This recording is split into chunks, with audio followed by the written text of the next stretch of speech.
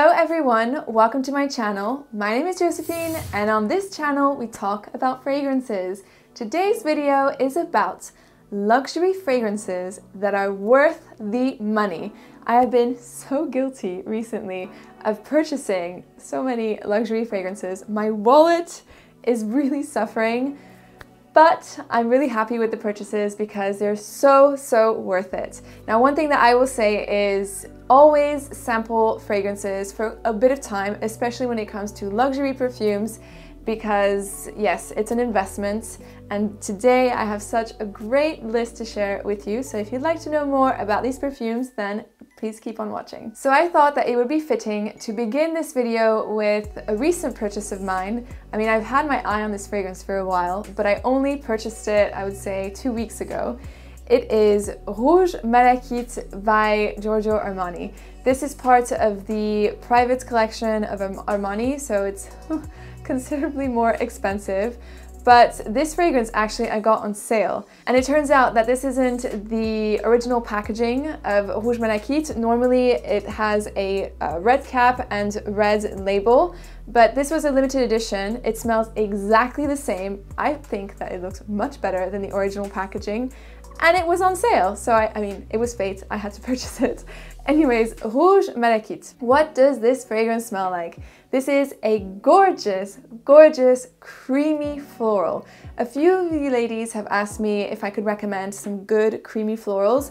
This is one of them. This is just an incredible fragrance. So you have some jasmine, there's also tuberose and orange blossom. It's really intoxicating, and to be fair, the dry down is so much better than when you first spray the scent. In fact, I was a little bit disappointed when I sprayed it again after having not smelt it for a bit of time. I was like, it's not as good as I imagined it to be.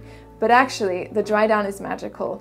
So when you first spray it, if you're a fan of tuberose, you're gonna love this scent because the tuberose is very strong, and I get a herbaceous, earthy, green type of feel that you get from tuberose. And actually, tuberose smells like this in its natural form, in an oil form in perfumery. So you do get something that is very similar in here. It's blended with other white florals, and it's super opulent. And the dry down, as I said, is just magical. It's very feminine, very sexy, extremely potent. This fragrance lasts on your skin as well a really long time. The sillage is beautiful. I've had a lot of comments from my fiance on this scent. He loves it too. So I can't recommend this fragrance enough. It is Rouge Malachite by Giorgio Armani. Next up, we have a fragrance I've raved about on this channel. It is Gentle Fluidity, the Silver Edition by Maison Francis Kurkdjian. This is a masculine scent.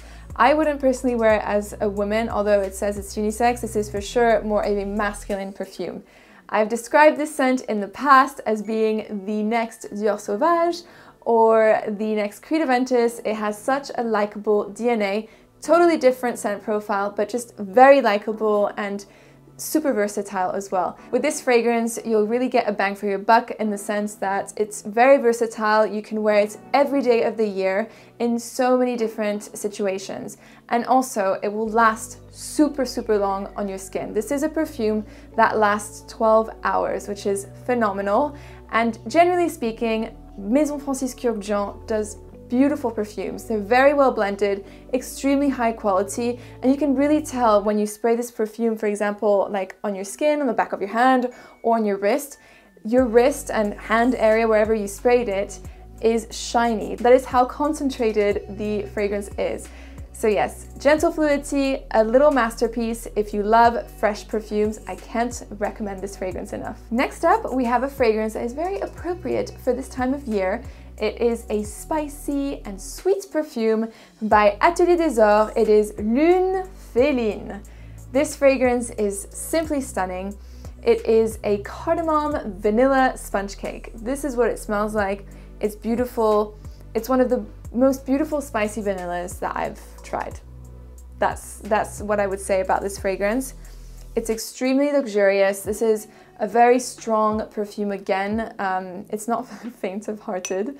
And the cardamom in this scent is very prominent, especially when you first spray it. So you need to like cardamom to appreciate the scent.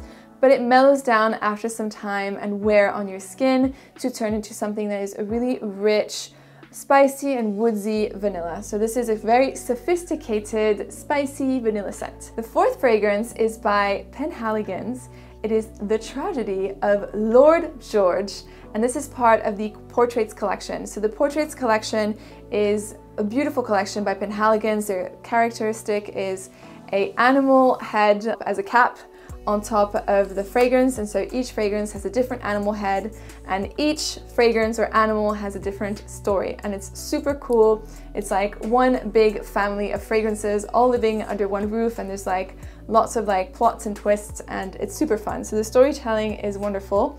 And so Lord George, first off, looks beautiful, and it is a very classy scent for a gentleman. It is a soapy, boozy perfume.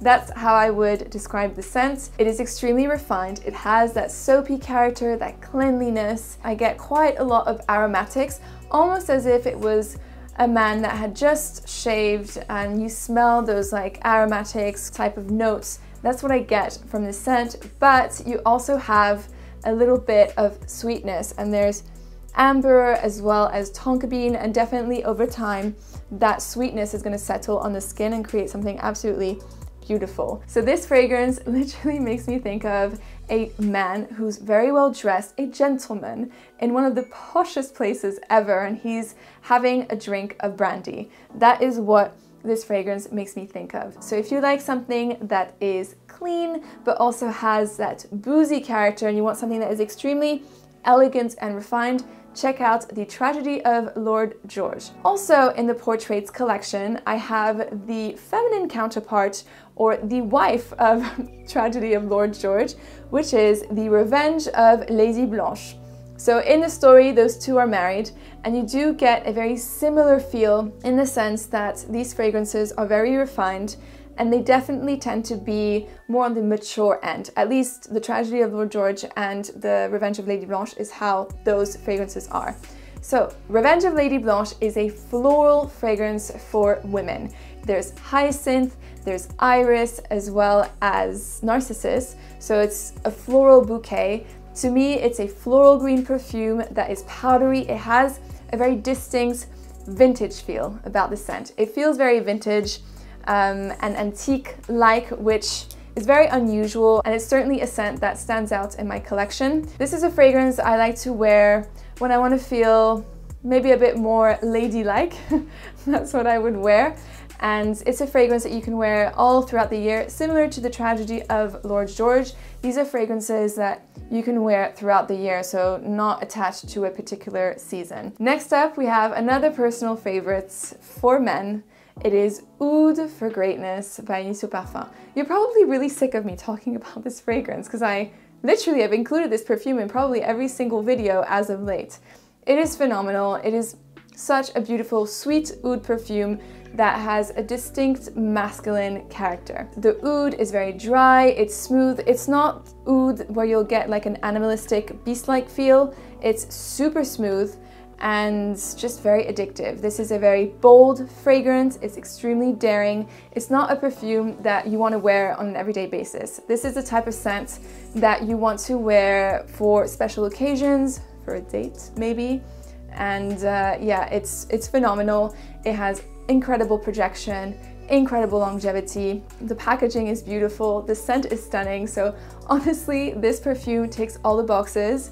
It's expensive. It was, I believe, £250, which is really, really expensive, but again, it's worth every single penny. And honestly, it is so strong, so you don't need that much of it, and so it will last a pretty long time in your collection, if you ask me. So that was Oud for Greatness by Initio Parfum Privé. All right, now back to a feminine perfume. We have La Libella by Memo. Memo is such a stunning niche house and are probably one of the kings of packaging. This is beautiful. I don't know if you can see the bottle here. This is a metal plate, and all the fragrances have a metal plate on them with different designs, so they're extremely unique and beautiful perfumes. La Libella is a gorgeous chypre perfume for women. You have some rose in here, some coconut, although you can't really detect the coconut, I would say. I mean, at least to my nose. You have some patchouli, there's tobacco, there's also some underlying sweetness with some vanilla. So it's a really beautiful perfume. This is an intoxicating scent that makes a statement, that feels very womanly. I usually wear this fragrance when I'm going out, when I want to be a bit more put together. I feel very confident as well. This is for sure a confidence booster. So if you're looking for this type of fragrance that is extremely feminine, it's floral, but it has a lot of depth and different layers to it, something that is very unique, definitely check out La Libella by Memo. And the second fragrance by Memo that I have, a leather perfume. It is Ocean Leather, which is the latest release from the brand. So Ocean Leather is part of the Cuir Nomade collection, which is the leathery collection. Characteristic of Memo leather fragrances is that they're extremely refined, super well blended, and you're never gonna get a leather that smells like a car seat, that intoxicating, almost sickly feel. You're never gonna get that with Memo. It's super sophisticated and I just love it.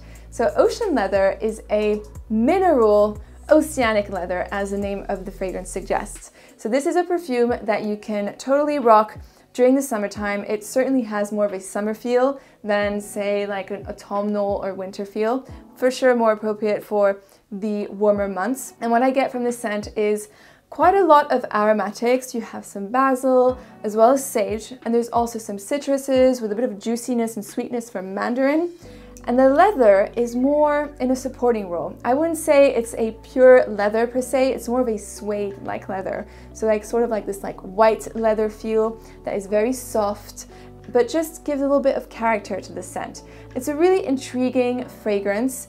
I personally love it. I find that it stays beautifully on the skin. It projects moderately well as well. And if you are someone that is looking for a leather perfume, but you're worried to get something that is too strong, too opulent, check out Ocean Leather. It's more on the light side and just a stunning perfume. Another fragrance that is really great for this time of year, and I have mentioned it quite a bit on this channel, it is Santal Basmati by Affinescence. Affinescence is a French niche brand, and they have, which is relatively new actually, and they have a few fragrances within their collection. I think in total they have 6 scents. This is a 100 ml bottle, but they recently released 50 ml, which is great because they're more affordable than the 100 ml. To be fair, this perfume took me, I can't remember how many years, maybe 2 years to purchase because it was so expensive. It's such an investment, but really, really worth it. This is Santal Basmati, is the one that I personally preferred from the entire collection. It is a sandalwood fragrance, but a sandalwood that smells like a vanilla rice pudding. It is incredible. You have this cooked rice note in this fragrance that is super unique. Honestly, there's not another fragrance like this on the market. There just isn't. For uniqueness, this is like a 10 out of 10. It's incredible. It's very cocooning. This fragrance is like a cashmere sweater and just incredible. If you are looking for a culinary, sweeter type of sandalwood scent for the autumn time, Santal Basmati is just phenomenal. I think they may also have a discovery set on their website. I will see if I can find it. If I do, I will link it in the info box down below. And finally, we have a classic. It is Baccarat Rouge 540 by Maison Francis Kurkdjian. This is a fragrance that, yes, a lot of people wear. Yes, there are a lot of dupes, but none of the dupes can get to the level of Baccarat Rouge 540. That's just a fact, okay? And it's worth every penny. That's it. People can say it's not a unique scent. Well, guess what? It is a unique scent because there's so many clones now that you think that it's not unique anymore. When it was first launched, this fragrance was really revolutionary. And I still think that it is a very revolutionary scent today. So what's so special about this scent? Well, it's a sweet perfume that is very difficult to describe. It's dense, it's light, it smells like the sugar of candy apples, at least to me. To some people, it smells like a hospital. I don't know where they get that, but you know, everyone has a different experience with this fragrance, which I find makes it so magical. This fragrance is great if you are someone that enjoys some sweetness and you like your gourmand perfumes, it's a really great introduction into niche. This fragrance is a really high quality perfume. It's super concentrated in fragrance oils. It'll last on your skin like crazy. You'll get an insane sillage, like people across the street will smell you if you wear this scent. It is so good, and it's one that feels very luxurious as well, and one that is just great for all year round. So that was Baccarat Rouge 540 by Maison Francis Kurkdjian, and concludes my list for today. So I hope you enjoyed watching this video. Thank you so much for tuning in, and I will see you in another video. Bye!